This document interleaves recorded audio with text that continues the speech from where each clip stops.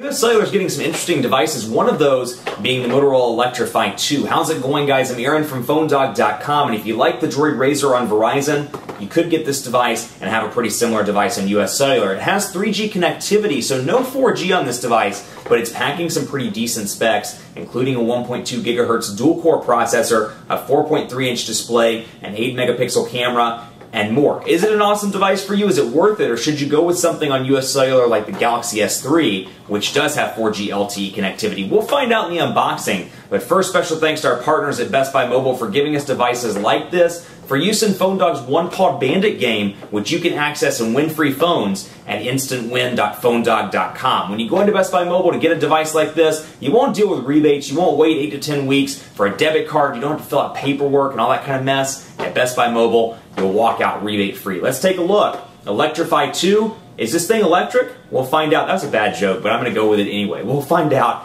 in the full unboxing. All the Razr-esque designs that Motorola has done, if I had to pick one particular design, it would be the Electrify 2. I love the chrome around the sides, and I think you might as well. This is the Motorola Electrify 2 on US Cellular. It's available now, and it's packing some pretty nice specs as well. A 1.2 gigahertz dual-core processor, a 4.3-inch QHD display, 540 by 960 pixels, an 8-megapixel camera on the back with 1080p HD video recording. Again, 4.3-inch display, Android 4.0 with Motorola's user interface. All in all, it's a nice device on US Cellular that brings that kind of Razr look and feel and the Kevlar back and all that good stuff to US Cellular customers. It's got 3G connectivity. Unfortunately, no LTE on US Cellular's new LTE network, but what you do get is a pretty nifty little US Cellular customer care manual here. You get Safe, Smart, Protected, and you get US Cellular Android market information, which is Google Play now, guys. Come on, come on.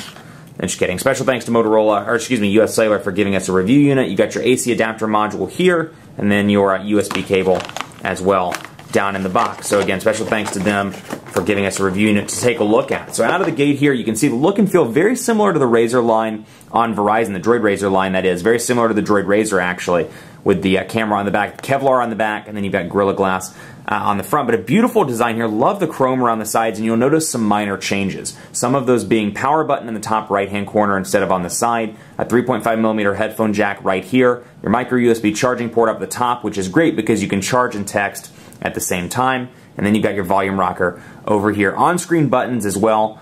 And then you got over here SIM card slot for what looks to be US Cellular's 4G LTE network, and then a micro SD card slot over there on the side. So a nice looking device. Now I wish I had the Razr out here so I could compare them, but just to give you a comparison here between the Razr M and the Electrify 2, that's what they look like when held side by side. So really a nice looking device, and kind of kills off some of that that plastic look and feel, at least on the Verizon version with the chrome, which even though it's not metal, it kind of looks like metal.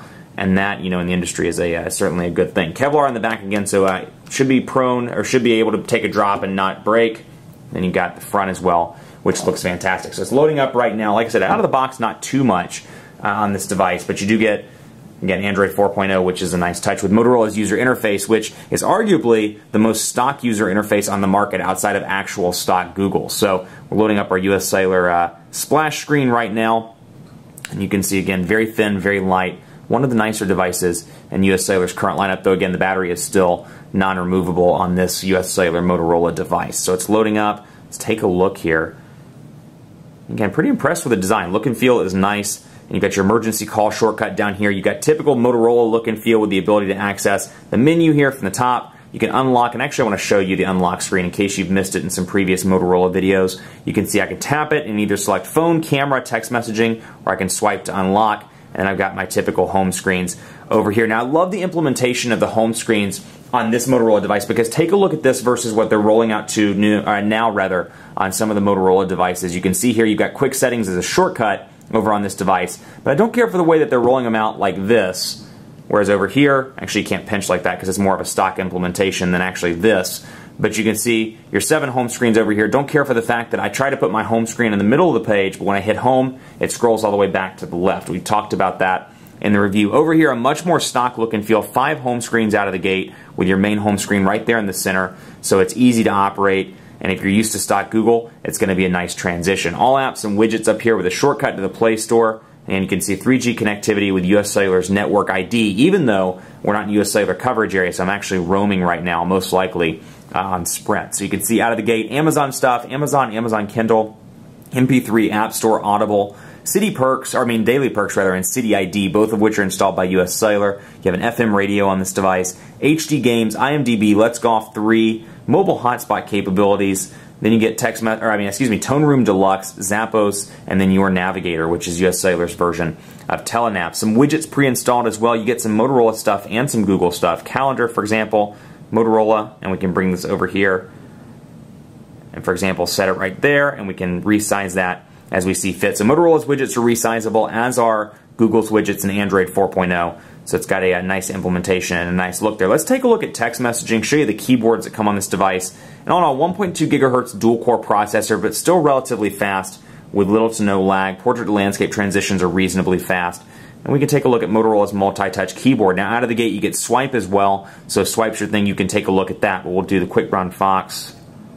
And my spelling is apparently terrible. Quick Brown Fox is... What's Quick Brown? He's hungry. Quick Brown Fox is hungry because he hasn't eaten lunch. So I can change that. Hungry.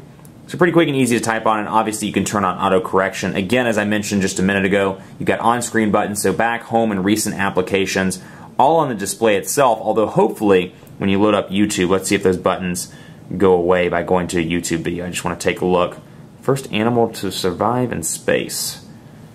And we'll rotate out.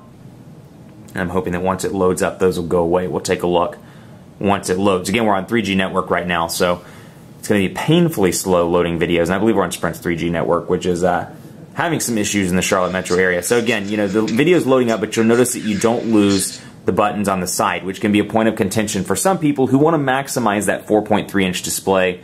This could be an issue. Here's your browser as well. It's the stock Motorola browser. It is not Google Chrome as we've seen on some of the more recent Motorola devices, the Razr M, and I'm assuming the Razr HD and the Razr Max HD, although I didn't get any hands-on in New York. I was actually in meetings. I had Taylor cover those events, so we'll see if those come with Chrome as well. But PhoneDog loading up right now. You got your typical tab set up and very stock Google look and feel here. And then PhoneDog has loaded up. Pinch to zoom, relatively responsive here, and you've got your menu button over on the side. Shows stuff like request desktop site, save on page, or share on page, find on page, save to bookmarks, and more. So again, quick and easy to use. Loving the stock Google experience here because, you know, even though I think that in some cases it may not be best for all consumers, for those people that are Android purists, they're really going to love this because it's very few or very little when it comes to Motorola's customizations. You're going to see obviously some icon changes here and there, but outside of that, it's very much a stock look and feel. I think for a lot of people, anybody from Android purists all the way over to perhaps first-time smartphone buyers or even somebody that's coming into another smartphone,